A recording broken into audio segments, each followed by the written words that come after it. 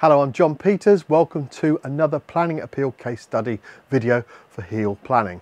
In this video, we look at a recent appeal that was submitted to the Planning Inspectorate against the decision issued by Canterbury City Council for a retrospective garden fence.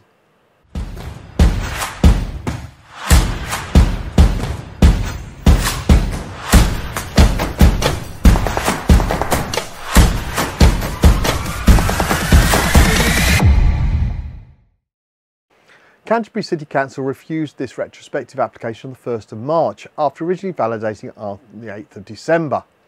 As you can see on screen now, these are the refusal reasons. The appeal statement for this case that is being shown now was produced specifically to overcome the refusal reasons issued by Canterbury City Council for this application. As with many of these types of refusals, the reasons are very subjective and as such require a comprehensive and robust detailed appeal statement. Never underestimate the level of detail needed, covering policies both locally and nationally, and where possible bringing other approvals and appeals into the argument. I'll explain later in more detail what and how to achieve this. The Planning Inspectorate visited the site on the 4th of October and issued a decision on the 27th of October. We're pleased to share that this appeal was successful. If you'd like a free no obligation consultation with myself or one of our planning appeal assessment specialists, telephone 01743 369 911 or email appeals@planningappealsuk.com.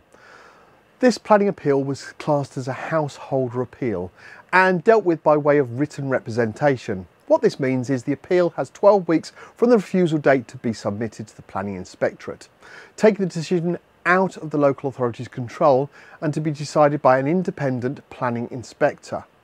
No further information or evidence can be submitted after that date, so it is vitally imperative that the appeal statement is comprehensive, robust and with sufficient detail and argument to overcome the refusal reasons that the local authority have used to refuse the application. As you saw, our planning statements are just that, comprehensive, robust, and you cannot underestimate the importance of the amount of detail in the appeal statement. It is your last chance to convince the Planning Inspectorate why your appeal should be approved. The local authority does not have the right to respond to householder appeal statements.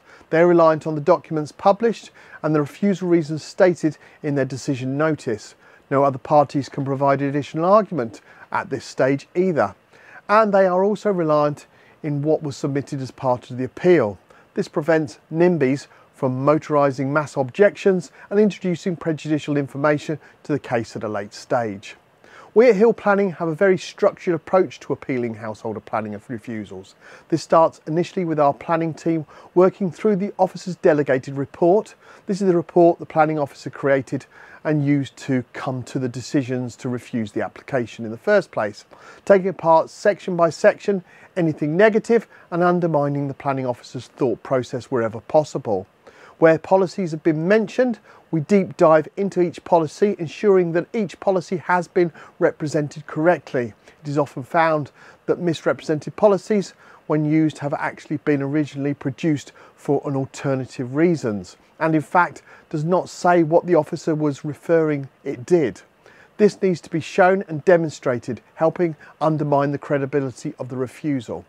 The next stage in our process is dealing with the legally binding decision notice that was issued by the local authority. Many people, when they receive a refusal notice, they attempt to re-engage with the planning officer to try and address and clarify the reasons used for refusal. Unfortunately, the local authority cannot legally change the decision once it's been issued, and the options available are simply to either reapply with a revised application taking into account the refusal reasons or appeal to the Planning Inspectorate. Remember, the clock is ticking for an appeal from the date the decision was issued, so if you are minded to appeal, it is important to start the process as soon as possible. Working through the decision notice can cause some duplication, but that's okay, as it's underlining to the inspector the reasons why the application should have been approved. Also, we bring both local and national supporting policies into play and detailed reasonings as to why the findings of the planning officer were wrong, and in fact this development is normally perfectly acceptable. Our approach for producing appeal documents that go into great detail of work throughout the refusal reasons, officers' reports and policies in detail, and to supply supporting cases where the inspectorate has granted appeals is absolutely invaluable. This gives our client your best chance of success. Admittedly, it does take longer to produce an appeal to this level of detail and will increase the cost slightly by going into that level of detail. But it is that attention to detail that is absolutely paramount.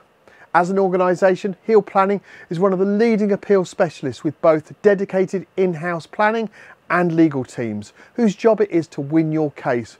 Both these skill sets are invaluable to produce a robust and compelling case to gain a win.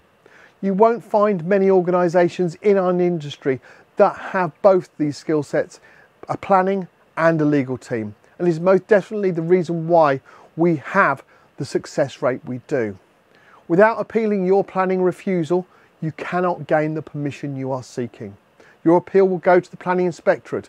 They're a government-based organisation that is appointed by the Secretary of State to handle all types of planning appeals. Based out of Bristol and covering England and Wales, the Planning Inspectorate gives you a chance of success to gain that permission you are seeking and taking the decision process away from your local authority's planning officer. You'll find a host of videos about various types of planning appeals and services we offer on our website.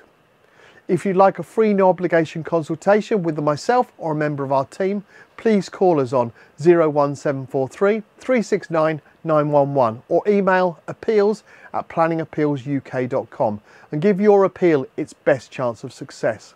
Thank you for watching, and we look forward to speaking with you soon.